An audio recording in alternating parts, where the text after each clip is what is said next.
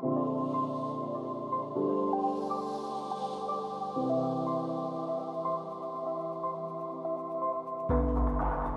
hola, and welcome to our workshop about running the Beacon Chain Explorer on your own. We will go through how we came to the idea to make the Beacon Chain Explorer, and then we will explain how you can actually run the Beacon Chain Explorer. This is Stefan, my colleague, and me, Patrick. We both work for the company Bitfly. So yeah, first Stefan will introduce you to our company and how we actually came to the idea to make an explorer for the next stage of the Ethereum project. Then we go briefly through the architecture of the project, and finally we will show how you can run the explorer on your own. But before we start with anything, everyone who wants to participate, like interactively, we need you. Sorry, I was on the wrong laptop. Yeah. We will go first through how we came to do the Beacon Chain Explorer and what the architecture of the project looks like. And finally, we will show you how you run the Explorer. But before we go to anything, we need you, anyone who wants to participate, we need you to download a few things. So are there anyone who wants to participate on his laptop? Do you have installed Docker and Docker Compose? Yeah. So can you basically try and see if you can access the repository, if we made it public or not? Yeah, then we'll jump back to that, and I'll quickly introduce kind of who we are a bit more in detail. So the company Bitfly was founded in 2017, and we've done a range of products. We've been basically active since the beginning of Ethereum in the space. We actually created one of the first block explorers, but kind of let it slack a bit. So that was etherchain.org. It's one of the older ones. And then later on, we kind of regretted not putting more effort into that explorer. And then we kind of decided now that there's going to be Ethereum 2.0 or basically the merge, we decided to create another explorer specifically for phase 0. And that explorer kind of ended up being the Beacon Chain Explorer, and it started out where everyone could basically see all the information about the Beacon Chain. Maybe a show of hands who has used the Explorer before, maybe just to kind of get a feel. So about half of the people have used the Explorer before. So maybe if you want to, a show of hands who's running a validator. Okay, quite a few of the people that are using it. So basically, we wanted to create a nice place for you to understand what's actually going on with the validator, to see the different states of the validator, to kind of make sure you don't get slashed. And we also operated one of the bigger mining pools called ethermine.org that was now retired since the merge, and we kind of shifted away from mining a bit and we're focusing a bit more on staking. So kind of to chill a bit our other products, we have staking.ethermine.org now, where you can stake with less than 32 ETH, and we have ETH pool. If you're too lazy to run your own validator, you can just upload your validator key, and we'll kind of take care of that for you. And then a brief history, I kind of already touched on that. So it started out in 2019, end of 2019, with the first test networks. So even before the genesis of the Beacon chain, here you can see a small or kind of nice picture of the genesis event. We kind of created like a slot view. So each one of those rows, if you don't know, is an epoch, and in one epoch there are 32 slots. And here you can kind of see the green part is when it was proposed, the red one is when it's missed, and the yellow is if it's orphaned.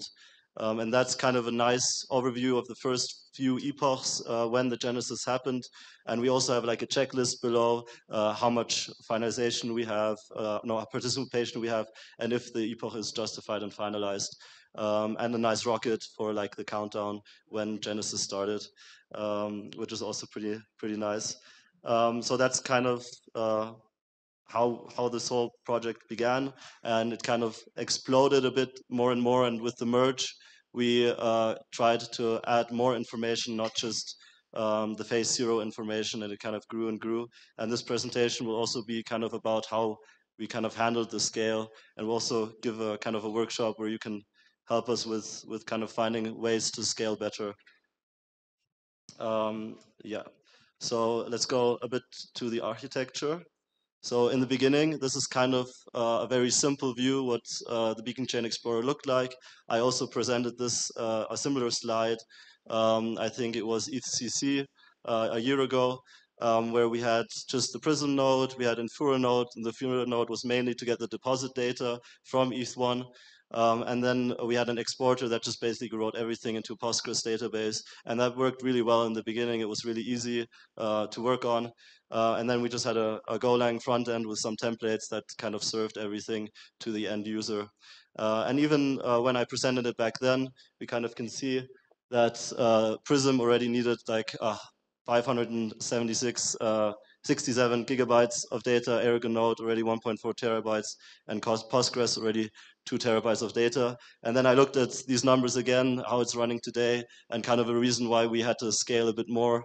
So the numbers now are that we switched to Lighthouse, and we have a 32 slot sync. So there's different kind of sync versions that you can choose, and depending on what amount of slots you choose, the more information is stored, but the quicker you can retrieve information.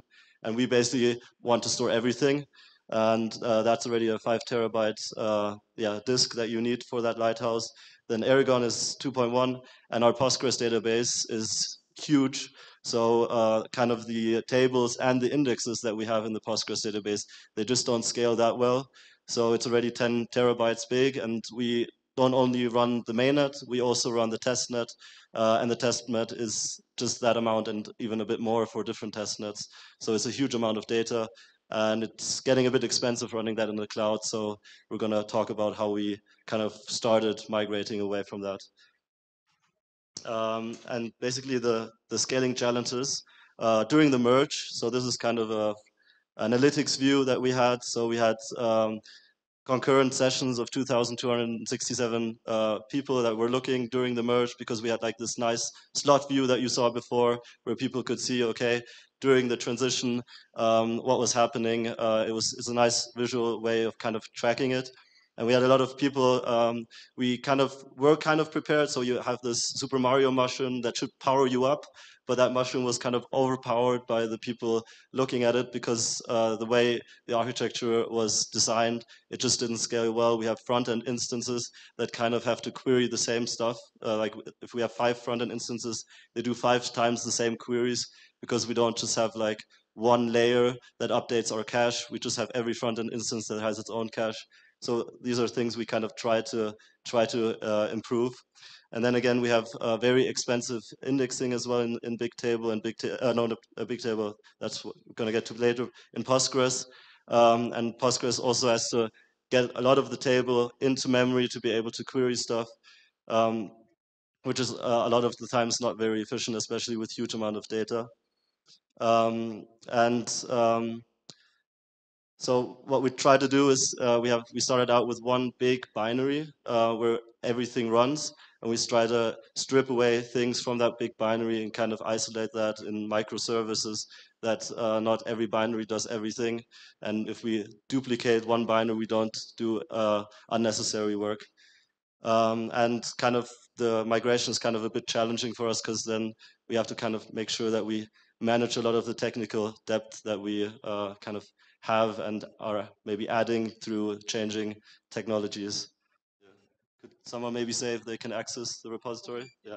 Yeah, there's a Docker file and a Docker Compose file in it. And if you just run Docker Compose pull, it will pull all the images. And when we later get to the interactive part, everything will be done. We have all the things ready. Perfect. Okay, great. I hope the internet is good.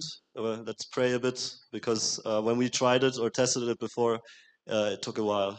So here you can see kind of touched on that, the scaling and large tables. So in Postgres, in the beginning, we didn't have any partitioning at all. So later on, when you can just maybe hold, I can hold it up, There and you you go. can maybe go. Okay.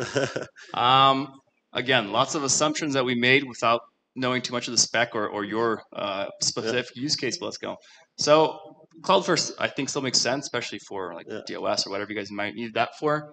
In terms of front end, I don't know if this is a bottleneck, but we mentioned thought about clustering or some auto scale for this, or even if we're going to go to the Web3 ethos of let's put this on IPFS or like distribute it somehow, and really make it undeniable service, scaling that way, or it could be just some auto scaling service, some Cloud Run or GCP or whatever we might use for that. So I don't think this would be the bottleneck, anyways. The front end itself, I think that, and if depending on what you have here, this could be heavily statically generated, so it might be something that you wouldn't be a problem.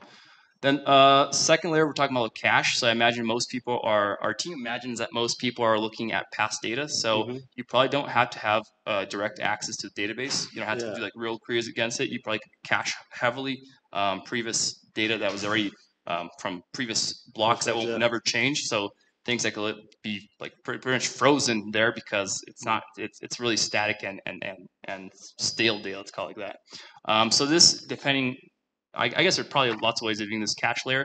This could be like a DB level. This could be some like Redis cache level or something like that. But yeah, really something before the database itself. Then on database, our friend, I forgot his name, but our friend there gave an idea of maybe we could start sharding this. Maybe some sharding based on transaction hash or something like that, which same thing.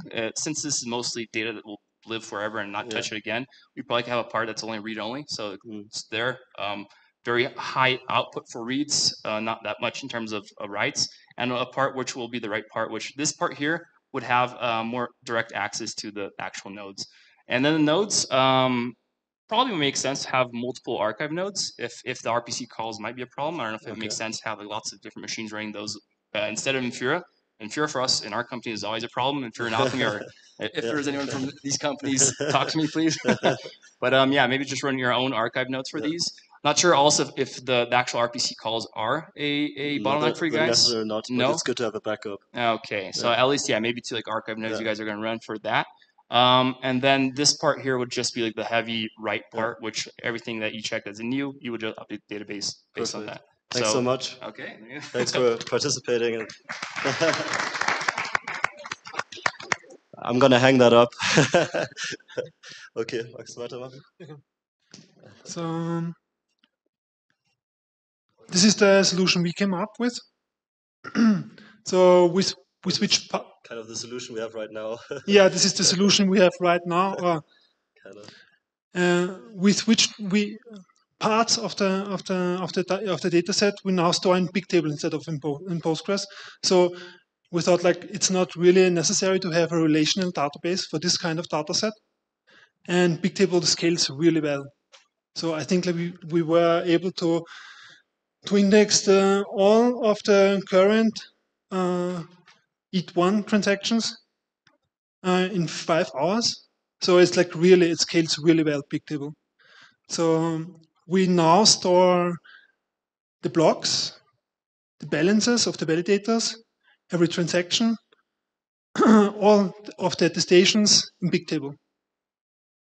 And this resulted in a really much more stable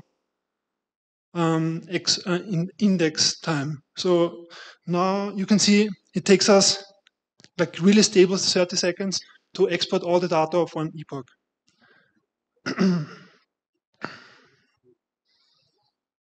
Yeah, and this is where we come to the interactive part of this workshop. For everyone who wants to participate,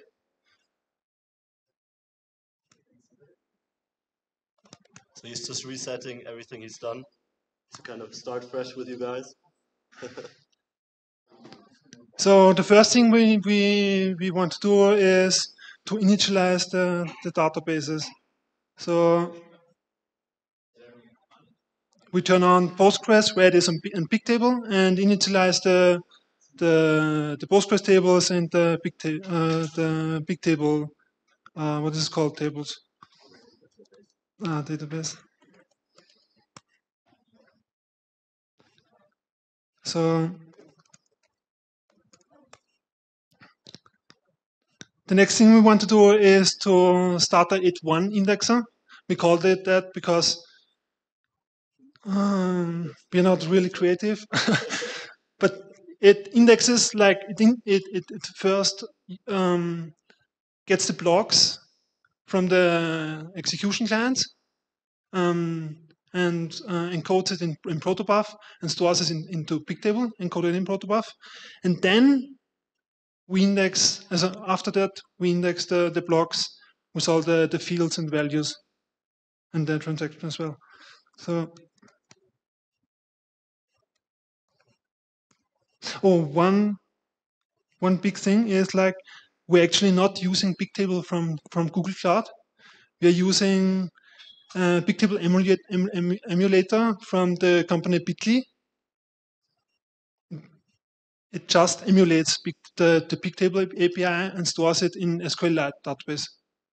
And I think like for just storing and then analyzing the data, it works well. It's not like it will not scale for 1,000 requests per second, but for analyzing the data, it's like a really good solution in our opinion.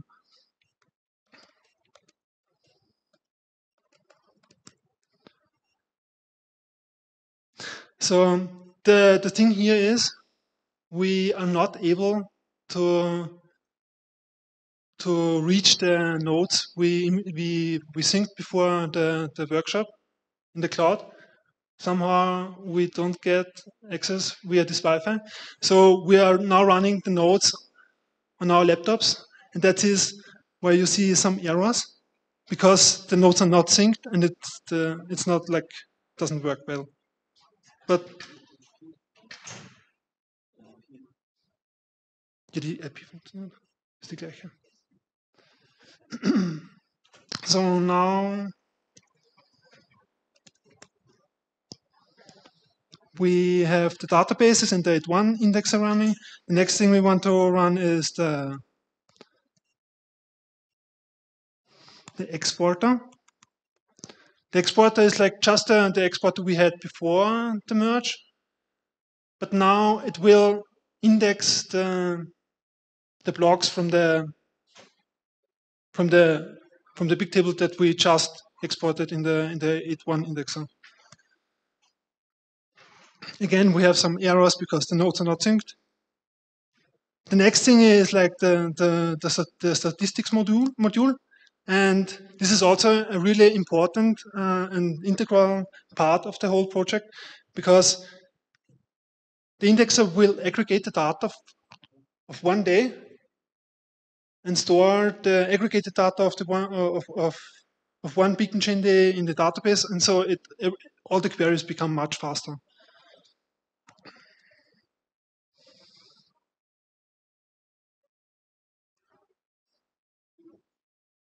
And the last thing we start is the front end.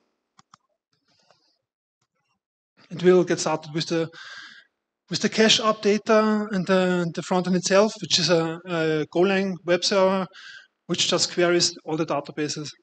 So all the things are running now, and we can browse the Beacon Chain Explorer on localhost 8080. The thing is, since the nodes are not synced, it will take some time until any data will show up. There's one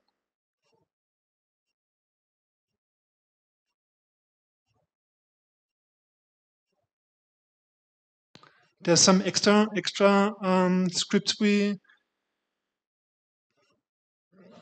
wrote into the main script.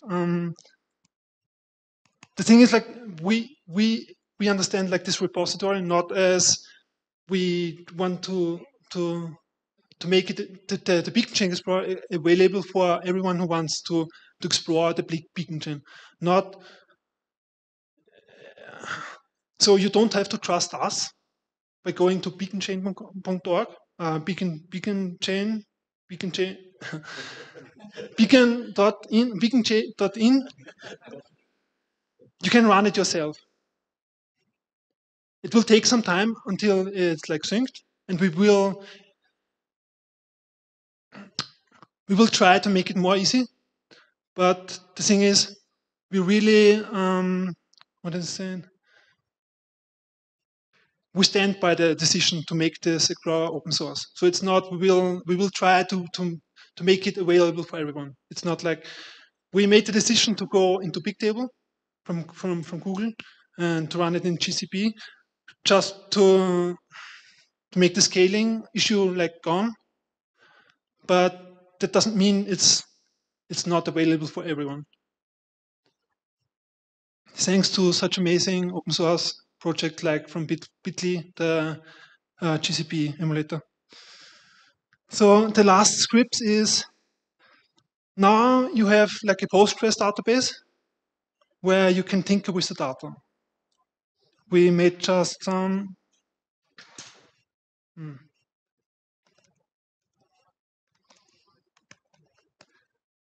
The script is not up to date. But now it is.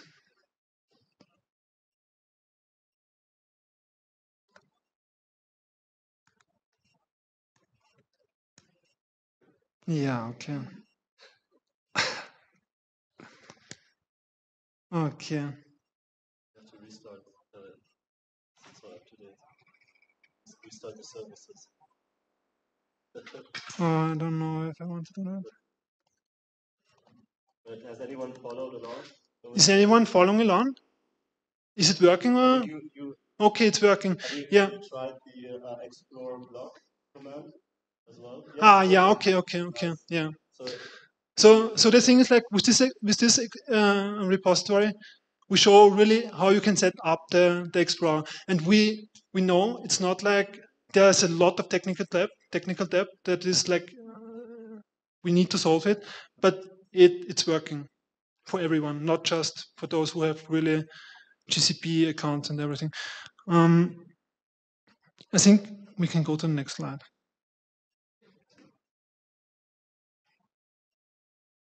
Yes.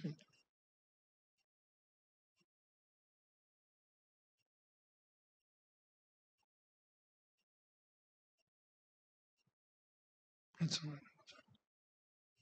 Also das ist schon der Schluss. Das ist probably, ja. Soll ich das machen? Ja, mach. Okay, so for anyone using our mobile app or the website, we've got a discount code Bogotá 50 if you want to use it. You can get our premium app services. If you have a lot of validators, it's nice, among other things. Or if you want to use our API services, you can use the code over the website, not directly over the mobile. And yeah, if you're running a validator, the mobile, and you don't know about the mobile app, it's pretty nice. It lets you look at your validators on the go. It lets you get notifications when you propose a block, and kind of see if you've gotten those 30 ETH block reward or something like that. Yeah. Okay, then. That's a lot of features. Yeah. If you want to contribute, here's kind of the overview of kind of the resources. So we have a Gitcoin grant that's linked below. You can tweet at Beacon Chain if you see any issues or something. Create issues on the GitHub repository that's also linked there. And oh, did anyone still want to take a picture? Or no? Thanks. Yeah, that's basically it from us. Thanks so much for participating and listening.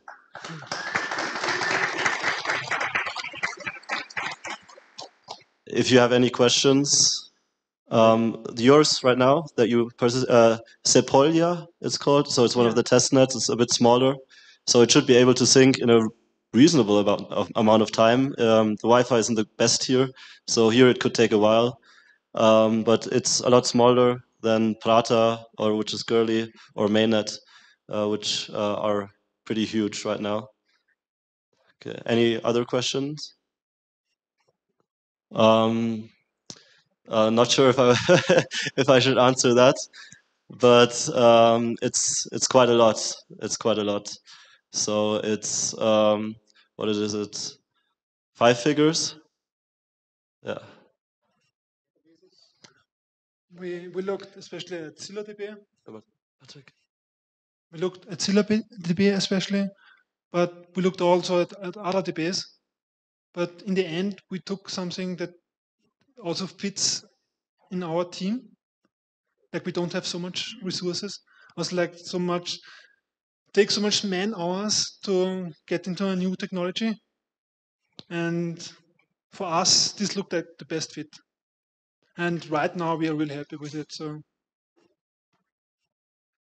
Yeah, we basically went from an export time of 30 plus seconds for attestation assignments to like 5 seconds, which is a lot better. And there was less contention between different queries on Bigtable now that we moved, but that can change if we have everything on Bigtable. We're just starting to migrate, so I hope it stays good. yeah, and layer 2 is coming. So okay. Anything else? Thank you very much for listening and for participating again. yes, thank you so much.